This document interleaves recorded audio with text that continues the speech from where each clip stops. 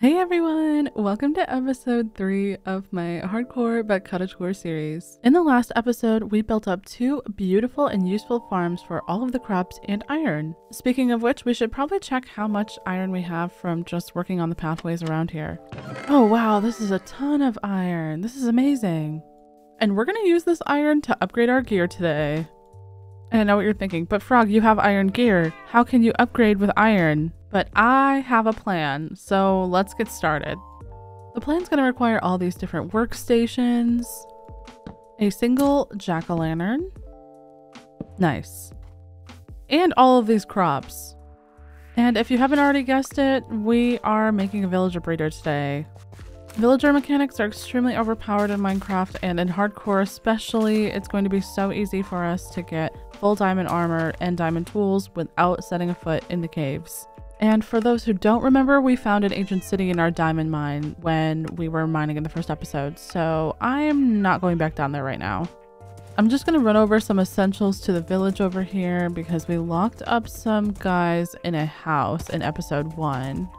Hopefully they're still here and they didn't die somehow. Okay, here's the house. Hello? Okay, awesome. They're still alive. They're still in there. Perfect. We can kind of make a cave over there behind the house into the mountain. Let's just drop everything that we don't need and we'll bring all of the stuff that we do need over here really fast before we start building up the breeder. When I see this view, I am so excited to keep building in this world. It's gonna look so awesome. Also, just wanted to mention that we just passed day 100 in this world. We're on day 107. Let's go! That's why I've never made a 100-day series though, because I work so slow. Even though we're not going to see the breeder that much, I kind of want to decorate the inside of it a little bit, and yeah, we're probably going to need spruce. Also for stick trades. One last thing I needed to gather before I started the breeder was gathering up some sand for glass, and a lot of this part is going to be replay mod heavy because I was live streaming over on Twitch, so apologies in advance. We started off by mining out the area for the cave where the villager breeder was going to be going, and we left enough space that we could easily walk around each of the sides. Then we laid all of the dirt down for our crop patch in the middle. We tilled the land and planted our carrots. And then I started to get the design for the walls of the farm in. Once the villagers were in, I immediately gave them some bread, and they actually immediately had a baby, which I've never had happen to me before. And after that, we worked on the collection system for the villagers, and this railway gave me way more of a headache than I want to admit. And just pressing the button to make sure that this is gonna work. Yes, let's go. While we get the walls in, I just want to quickly say thank you guys so much for all the support on the hardcore series, and thank you so much for your patience with all the health problems and everything I had over the summer. Luckily, I'm mostly better now and able to work on videos again, and we also found a spider spawner right behind our villager breeder. And once we added all the details in, we had a really lush looking beautiful villager breeder. Just taking a quick look around and it is looking amazing. These little built-ins we put on the side for some lighting and detail are my favorite. Now, the spider spawner didn't have that much good loot, just kind of like a saddle and stuff, but that's okay because we can still turn this into an XP farm. Pretend we do not see this unfinished staircase. But we have lots of villagers down here already, and the next step in the process is going to be to mine out a little tunnel here to get some trading started. I'm not going to focus on aesthetics for mining out the tunnel because the villagers are not going to stay there forever, I promise. I always feel really bad mining out a long tunnel and then putting villagers into these like 2x1 pods, but you know what? Anything for the diamond armor. I first traded with Fletcher's to get emeralds, taking those emeralds and trading them with the toolsmith, and then using our iron for more emeralds and to level his trades. Oh yeah, by the way, did I mention we have a beacon's worth of iron to trade? I'm not going to make you watch boring villager trading. I'll bring you back once we have everything all set up. Several boring minutes later, this villager has a full set of diamond armor for us to trade now. Let's go! Not the best enchants, but honestly, I don't even really think that matters. We have 42 levels and we can always use the enchant table back at our house. The other villagers that we have diamond tools and weapons, which is really good. And we got a perfect farmer. Back at the base, I think we can display our iron armor because it did last us our first 100 days in this world. Now I'm gonna disenchant the armor we just bought.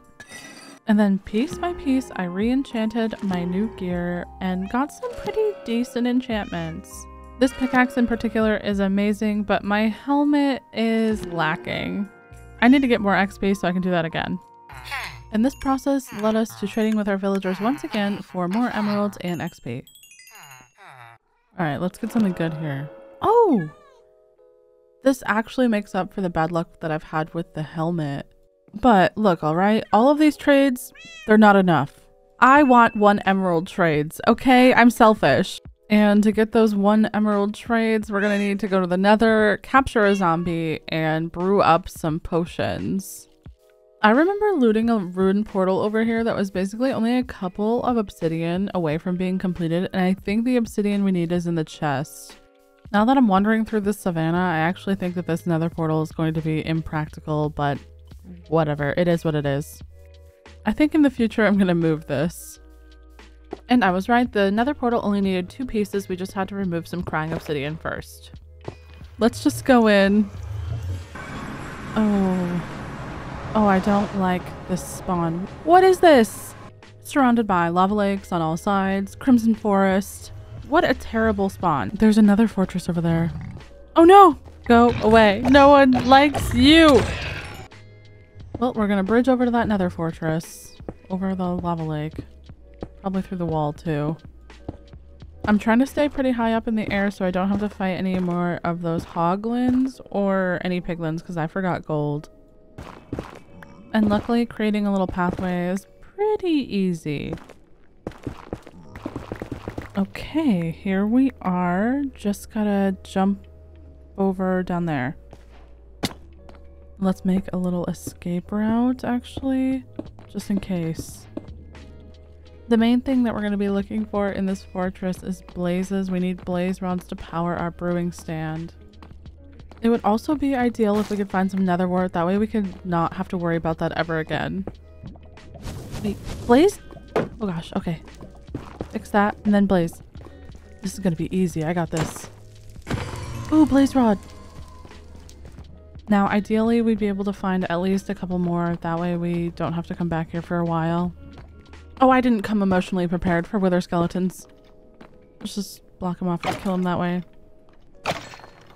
I'm not a coward. I took out some more wither skellies in the same way. And then I looted my first chest, which had a diamond and nether wart. I killed another blaze and got another blaze rod. And then this blaze also dropped one, which made me 3 for 3. I opened up a few more chests full of lots of different treasures in the nether fortress. And then I finally found the nether wart and soul sand, and I grabbed as much as I could. And you know, as much as I love hanging out in this fiery hellscape, I'm gonna go home.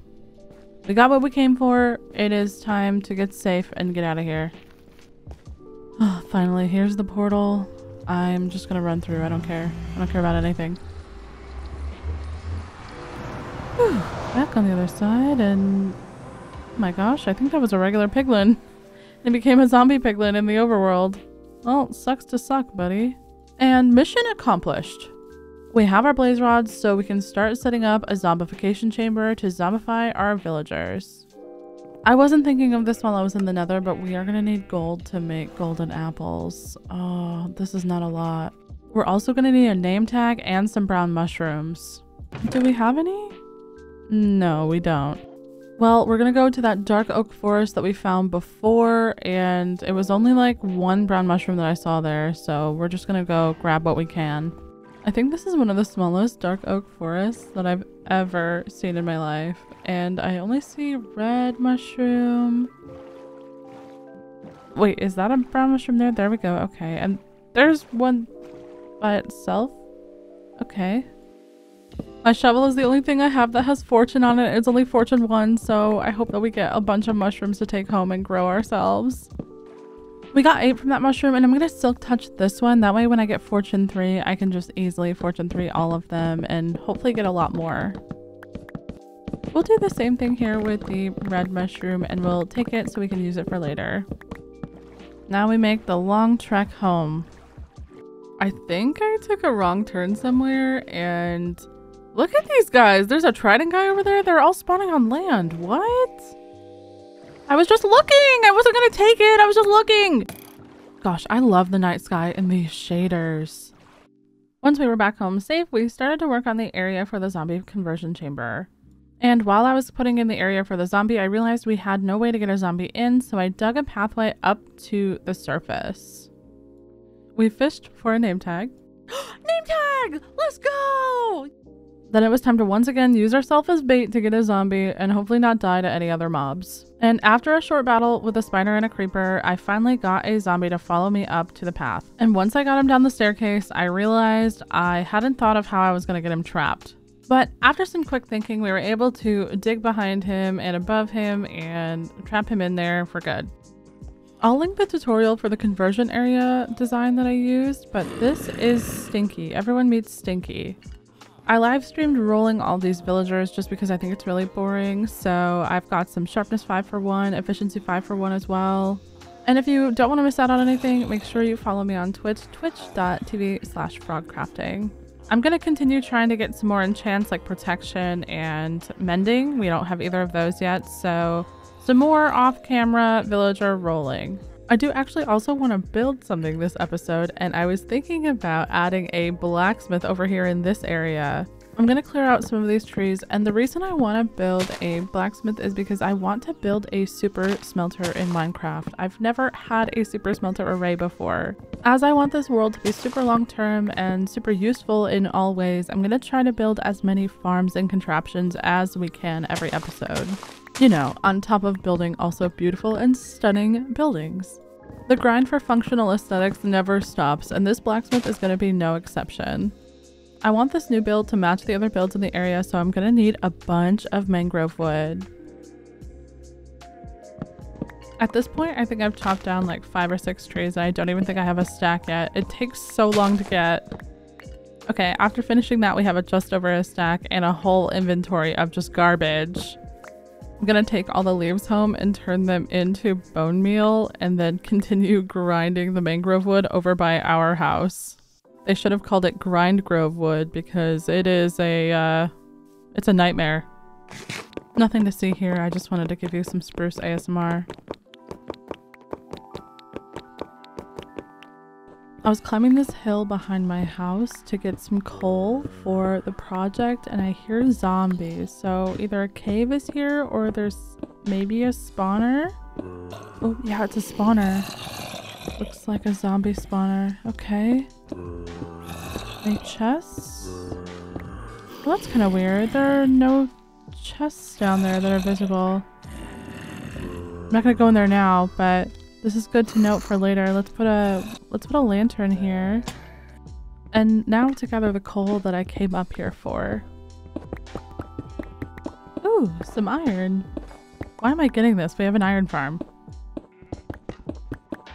Hey, red-eyed evil-looking bunny. Want a golden carrot? Yeah, I'm just gonna sleep. Oh, well, it's your bed now? Alright, you can have the bed. I'm not scared. You can just have it. I dug out this whole path for you. Can you give me your horn? Yes! Oh, I don't like this one. Alright, I think it's finally time to start building. I've got all the materials we're gonna need to build this entire thing, and yeah, I'm ready, so let's roll the time lapse. I wanted this to be a smaller, more simple build, so I skipped out on actually building a second floor and I kept it all on one level. I brought in the stones that we use in the bottom of our other pallets as the base, and instead of using birch, I used diorite, calcite, and polished diorite. I love deep slate so much and I never have the chance to use it, so I brought it in here for the forged chimney, and I really love how much contrast it adds to the build. And then for the roof, we use some spruce and some mangrove to complement the dark oak. This wasn't originally part of the plan, but I think I'm going to add a tower here to balance out the chimney of the forge over there. Speaking of forge, we gotta have our lava there, and oh, that looks cool. Okay, back to building.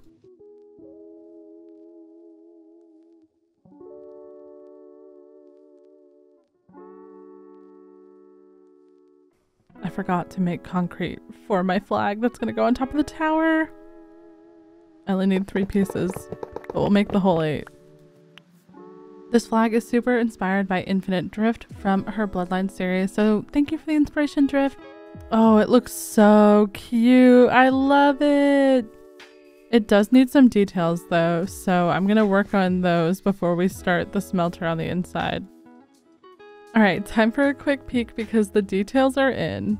I added a bunch of window treatments, flowers, all that stuff, and we added a trim around the bottom where the stone meets the diorite. I love the tower so much. I think it was such a good addition to this build.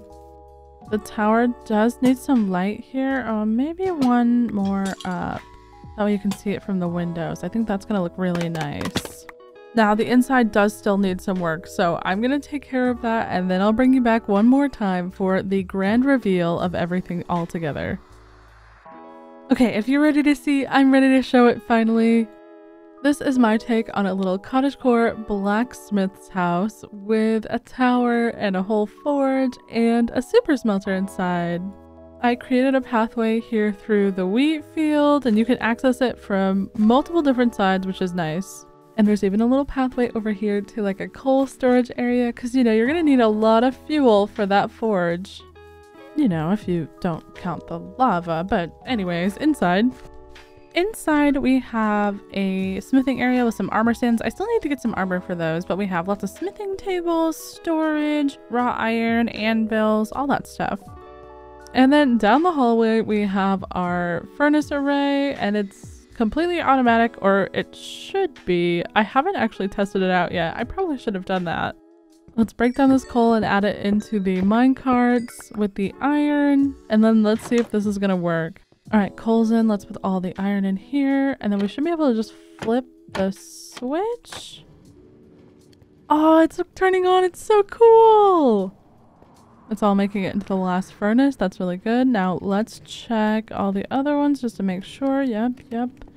And it's making it into the chest too. Let's go! And that's going to be it for today. We upgraded our armor, we got some really good tools from our villagers, and we built this amazing blacksmith, and we made a zombification chamber for our villagers to get really cheap trades.